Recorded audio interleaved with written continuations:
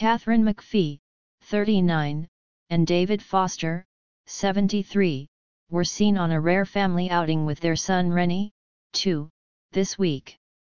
The lovebirds, who have been married since 2019, wore casual outfits as they were photographed walking with their little one in Montecito, CA. The doting dad held his hand and they all appeared relaxed. Katharine wore a denim button-down long-sleeved top over a pink and white tie-dye style shirt and blue leggings. She also wore black and silver sandals and had her hair pulled back. David wore a white hoodie, grey sweatpants, and grey and white sneakers. He also added sunglasses to his look while Rennie wore a black and white striped long-sleeved top, black pants, and white sneakers.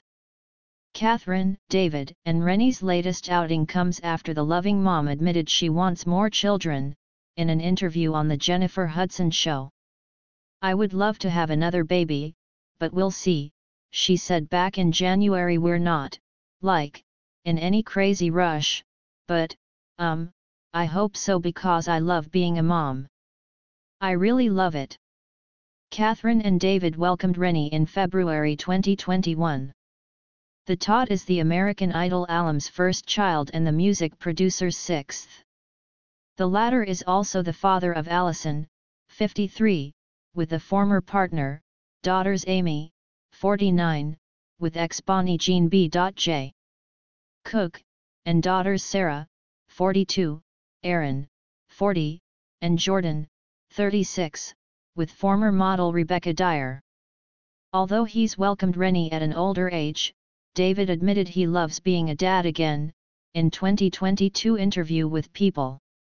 "I've loved every single day," he told the outlet. "It's the standard thing of oh, well, you were so young when you had your children, and you were working day and night, you never saw them. And there is some truth to that, sadly, for my older kids. I was just working a lot. Even though I'm working a lot now, I'll cancel anything just to hang with him. It's just different."